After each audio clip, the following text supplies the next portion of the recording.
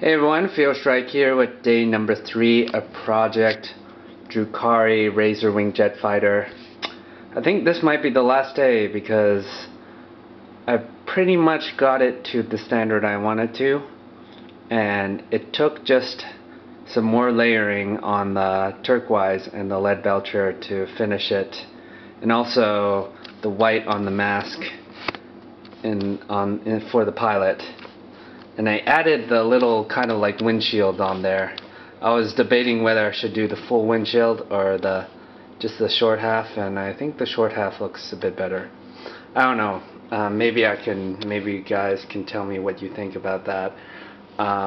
Yeah, so I'm very happy. Like, just another layer, and it looks much better. Like, if you look at the last video, it was kind of spotty in areas, and I'm pretty sure I probably missed some spots, but I did it to just like 1 or 2 layers more, and then it got really good. And then I did another layer of lead belcher on the weapons. I didn't want it to get too bright, and I'm not a highlight guy because I'm pretty lazy, I would say.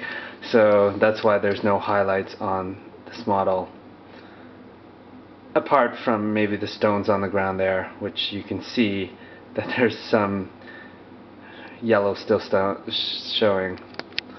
But that's not the focus on the model. The focus is on the actual Jetfighter. So yeah, it was a quick project, 3 days. Just like the Jetfighter, which is a very quick mobile kind of air unit. And yeah, maybe I can show you the underside of that guy before I... Oops, there goes the window. Stretching my arm out. Yeah, that's what the underside. The missiles look the same because you'll just see a blue blur before you get obliterated. And I like how the engines turned out. Like, there's none oil there, but yeah, they don't look too new, like they've been used a lot. But the non-weathering effect, I didn't put any weathering because I don't know how, but just goes to show this Razorwing Jetfighter kind of is too quick.